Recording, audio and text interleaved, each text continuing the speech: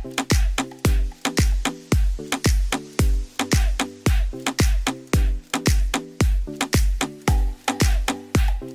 up, guys? Welcome back to the LD World. It's your boy Lance back with another video. I think you guys will really enjoy this one. Today we're going to talk about how to overcome or how to survive stereotypes when being in an interracial relationship. A lot of us are in an interracial relationship that are subscribed to this channel, so I want to give you guys a couple of tips and things that'll help you guys out. But before we get started, go ahead and hit that subscribe button, join the family, turn on that noti bell because we got videos coming for you every other day, something like that. Let's get right to it.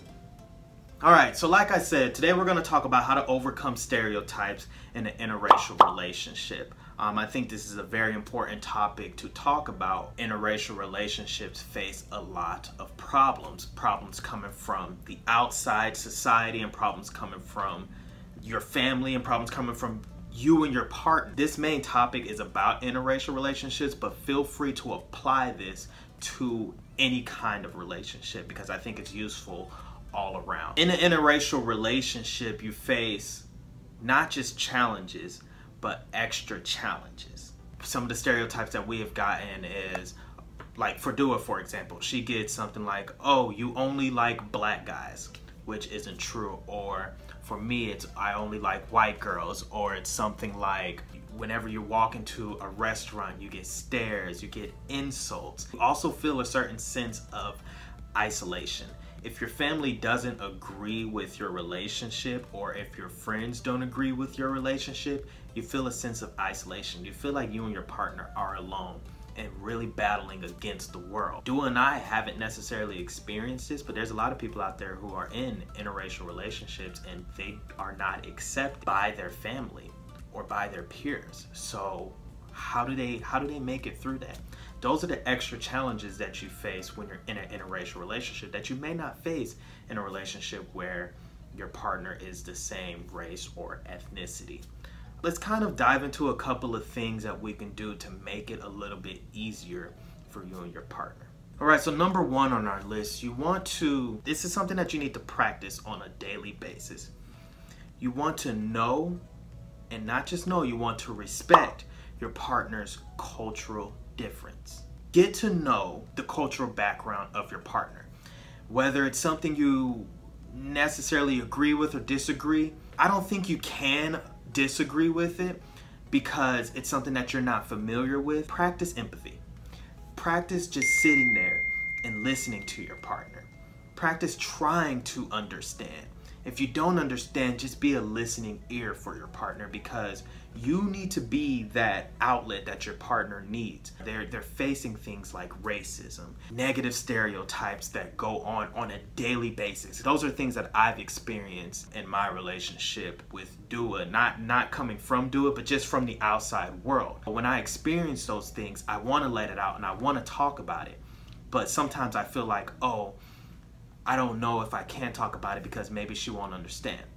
But instead of me not understanding, I should be able to communicate that to her and she should be able to just listen, try to understand, and just be a shoulder for me to lean on. And this goes on both sides of the spectrum. You want to be empathetic. You want to be a listening ear. Sit back and absorb what your partner is telling you because you may not be personally going through it, but your partner is, and they need somebody to support them. It's important that your partner knows that you are with them, that you are standing with them 110% through thick and thin. It's like the old saying goes, and I hope I'm saying this correctly, a house divided will fall. If you are divided, you're going to fall. So stick with your partner, stand by your partner, and help them and be a listening ear for them when they need it.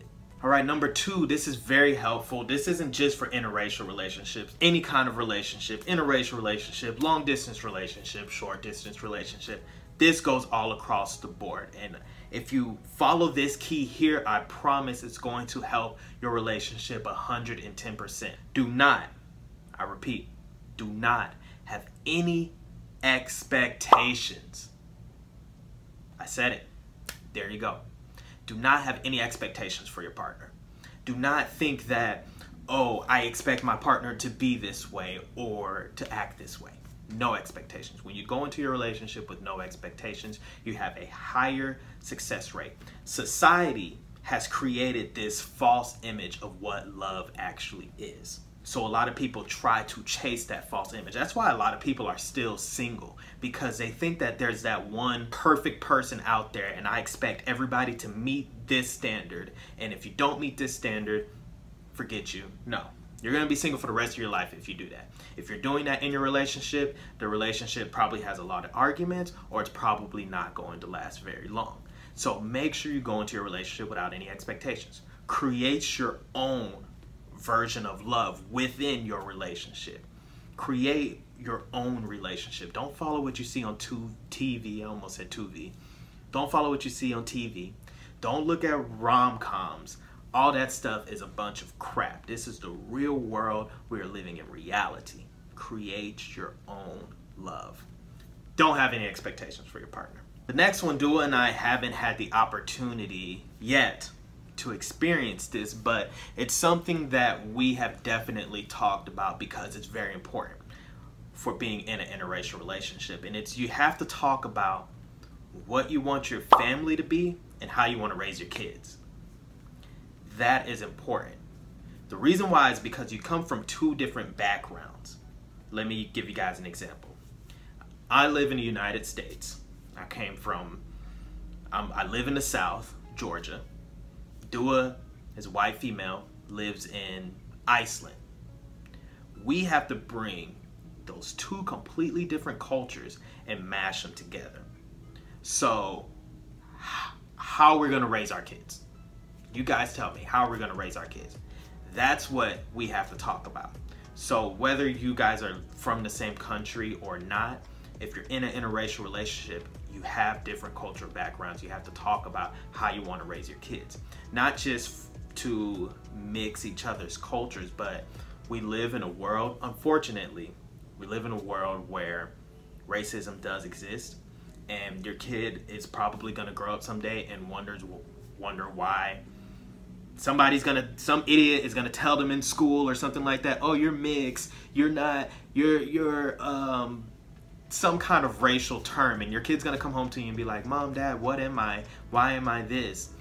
You didn't raise them to look at color or anything like that, but there's people out there who are like that. So you have to talk about it with your partner early, possibly before you have kids, on how you're gonna handle those situations, because they're gonna come up and you guys have to be on the same front whenever you do handle those situations. So make sure you have a plan in place for how you're going to raise your kids and how you're going to create a family together if you decide to take your relationship to that next step. So then that way you're not just going to be dumbfounded whenever everything just starts and you're like, well, I, once again, expected to be this or expected to be that. No, talk about it early and create a plan together. So number 3 and number 4 kind of blend in together. Like how we were talking about with how you want to raise your kids, we're also going to talk about, or how you're going to raise your kids with different cultural backgrounds. We're also going to talk about traditions. We have gone into a ton of conversations about traditions. Let's use Christmas, for example. I spend Christmas with my family. We decorate, we do this, we do that. Dua's family may not do it to the same extent that I do it. Or for New Year's Eve, we like to either go to church or sit at home, where her family likes to pop fireworks and have a New Year's Eve party and so on and so forth. So we have once again, two different backgrounds, two different traditions, and we have to figure out how to blend those traditions together, which I think is super, super fun to figure out how to mix traditions together. Let's be like, okay, maybe we can do the first half of the day like this, or the second half, or maybe we can visit your family this year and next year we visit mine, something like that. But figuring out traditions is very important, because you don't want to exclude your partner's traditions, and you also don't want to forget yours. So make sure you find a blend or something that you can do to mix you guys together and to create your own brand new tradition for your relationship. All right, number 5, last but definitely not least. Being in an interracial relationship takes a lot of strength. So you have to believe in yourself and in your relationship. You can't just go into an interracial relationship thinking it's gonna be cakes and rainbows. It's not. I'm gonna let you guys know that now. It's not going to be easy. People are going to judge you. People are going to disagree with you. Your own family members may do the same exact thing. So you have to believe in what you're doing. You have to believe in the love you created with your partner. You have to believe in yourself and have strength within yourself to move forward, to move past the negativity that the outside world is portraying on your relationship. So if you get anything out of anything that I said in this video today, make sure you believe in yourself and believe in your relationship, because once you do that, you can overcome all of the negative stereotypes that are being forced or casted upon your relationship. So that's major key, folks. So let's go ahead and take number one and bump that all the way up to the top, because that is what I want you guys to get the most out of this video. All right, so those are about 5 different things that I wanted to share with you guys that can help you overcome some of the negative stereotypes that are casted upon your relationship. These things are things that Dua and I have been practicing and are still practicing to this day. So it's not like a once I know this, it's gonna fix all of my problems type of list, but you have to implement it on a daily basis. Sometimes you'll forget, and that's what your partner is there for, to remind you.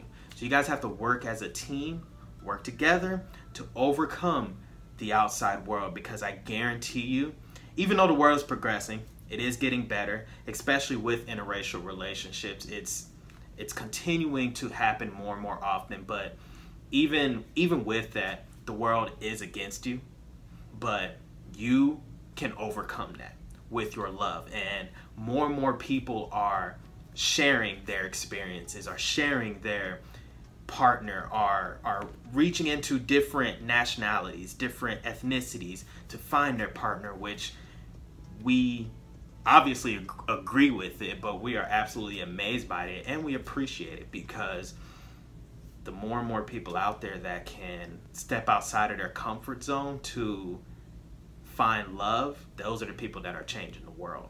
So continue to change the world, people. You guys are doing amazing. Let your voice be heard. Let your relationship be seen. Like I said before, be the change that you want to see in this world.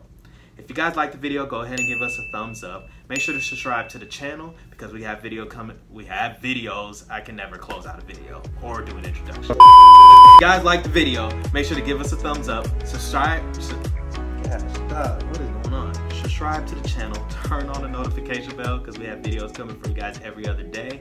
Forgive me for messing that up. I'll try to do better next time. But until then,